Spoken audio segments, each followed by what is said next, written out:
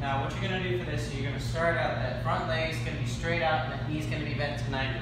This leg out to the side, going to be straight out to the side and that knee is going to be bent to 90.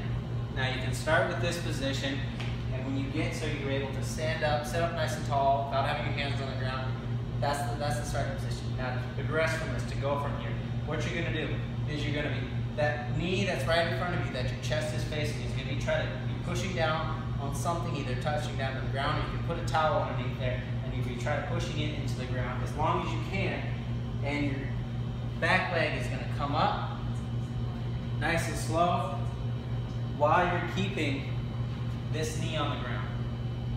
Keeping this knee on the ground as long as you can. Now eventually, as you come over, this knee will lift up, and that's okay. But the longer you can keep that front knee on the ground, the better. And you will twist over, and you're going to be in that 90-90